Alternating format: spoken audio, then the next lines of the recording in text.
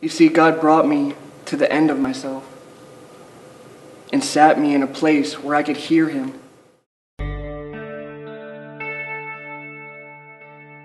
When I was 7, I was sexually abused by distant family members at gunpoint. This created a lot of anger within my heart. I just wanted to stay mad and blame God and the whole world forever. As I got older, I turned to drugs and alcohol and the parties for my comfort. I ended up very addicted to a lot of different drugs, and we all know how that story ends. I went in front of the judge a few times before he sent me to state prison for 3 years. I was so hurt, and all I could think of was 3 years of isolation away from my family.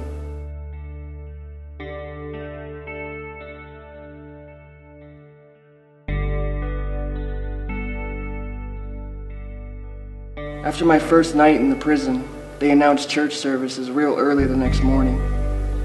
Everyone seemed to make it such a big deal, and I just wanted to be out of that prison cell, so I went. I started crying from all the pain as they sang songs and spoke of God's truth. I was catching bits and pieces of what was going on, but still drowning in my sorrows and pain. Suddenly I felt this complete peace come over me. I started shaking and got goosebumps. I felt God say gently in my heart, "I love you." God taught me so much in those 3 years, and since I've been released, I'm not the same man I was. I'm different. I'm changed. I'm saved. I want to thank the people at McLean Church. There's so much love, comfort, and wisdom all of you have to offer. You help keep me accountable and strong in the Lord. I'm very grateful to have a family like you.